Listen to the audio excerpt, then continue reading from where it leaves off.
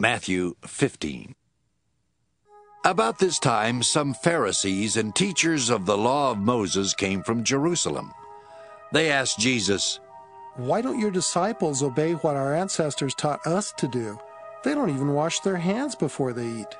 Jesus answered, "Why do you disobey God and follow your own teaching? Didn't God command you to respect your father and mother? Didn't he tell you to put to death all who curse their parents? But you let people get by without helping their parents when they should. You let them say that what they have has been offered to God. Is this any way to show respect to your parents? You ignore God's commands in order to follow your own teaching, and you are nothing but show-offs. Isaiah the prophet was right when he wrote that God had said, 'All of you praise me with your words, but you never really think about me. It is useless for you to worship me when you teach rules made up by humans.'" Jesus called the crowd together and said, "Pay attention and try to understand what I mean. The food that you put into your mouth doesn't make you unclean and unfit to worship God. The bad words that come out of your mouth are what make you unclean." Then his disciples came over to him and asked, "Do you know that you insulted the Pharisees by what you said?" Jesus answered, "Every plant that my Father in heaven did not plant will be pulled up by the roots. Stay away from those Pharisees. They are like blind people leading other blind people, and all of them will fall into a ditch." Peter replied, "What did you mean when you talked about the things that make people unclean?" Jesus then said, "Don't any of you know what I am talking about by now? Don't you know that the food you put into your mouth goes into your stomach and then out of your body? But the words that come out of your mouth come from your heart, and they are what make you unfit to worship God. Out of your heart come evil thoughts, murder, unfaithfulness in marriage, vulgar deeds, stealing, telling lies, and insulting others. These are what make you unclean. Eating without washing your hands will not make you unfit to worship God." Jesus left and went to the territory near the cities of Tyre and Sidon. Suddenly a Canaanite woman from there came out shouting, "Lord and Son of David, have pity on me.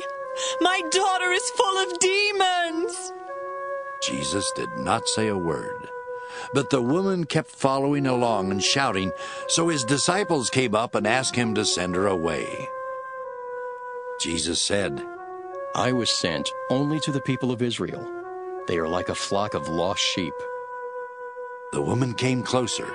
Then she kneeled down and begged, "Lord, please help me." Jesus replied, "It isn't right to take food away from children and feed it to dogs." "Lord, that's true. The woman said.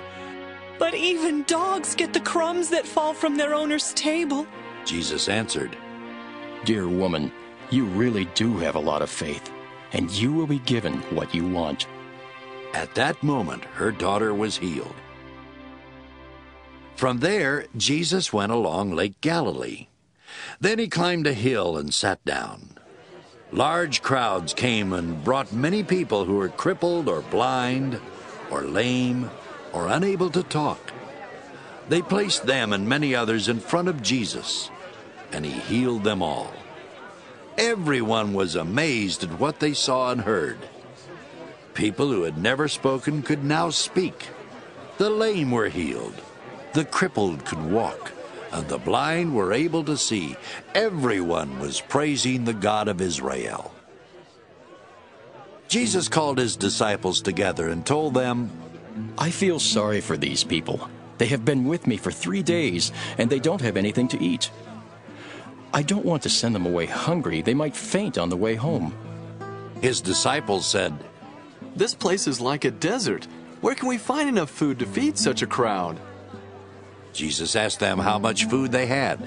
They replied, 7 small loaves of bread and a few little fish." After Jesus had told the people to sit down, he took the 7 loaves of bread and the fish and gave thanks. He then broke them and handed them to his disciples, who passed them around to the crowds. Everyone ate all they wanted, and the leftovers filled 7 large baskets. There were 4,000 men who ate, not counting the women and children. After Jesus had sent the crowds away, he got into a boat and sailed across the lake. He came to shore near the town of Magadan.